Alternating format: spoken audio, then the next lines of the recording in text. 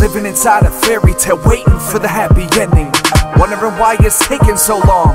In the beginning, I was sober, but I would look over my shoulder, waiting for my wreckage to snowball and plow me over. It was easy, years ago, I was just a preteen, attention deficit, daydreaming while they're teaching, thinking about what's after school, video games, a jump in the pool. Mr. Teacher slams at the desk, lifting my head from a puddle of drool.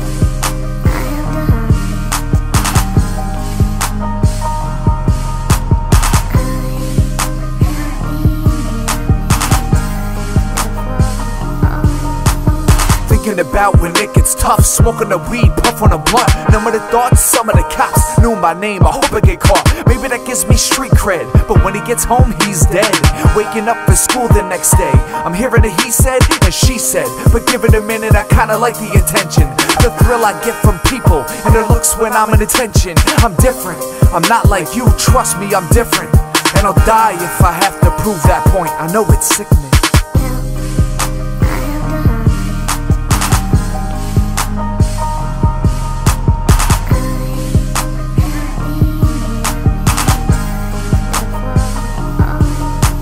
I've actually come to realize that I might need a helping hand, trying to do it my way all my life, ending up in quicksand. But this plan I've had for years never seems to work right. I'm taking off but out of control, kinda like the first flight, right? Myself again today,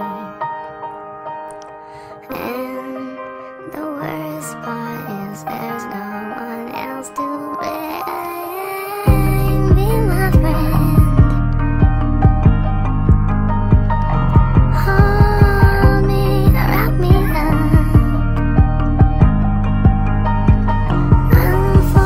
Ended up in the same place, broke down and up shit's creek. Wasted all these years of my life, I think and critique the decisions that I made, all the turns I took misguided, all the lessons that I learned, all the knowledge I provided, all the times that suicide didn't seem like a bad option. But I'm looking to the future, and the clouds are where I'm stopping, but never will I question the path that I have taken. I'm turning every question I have into a statement.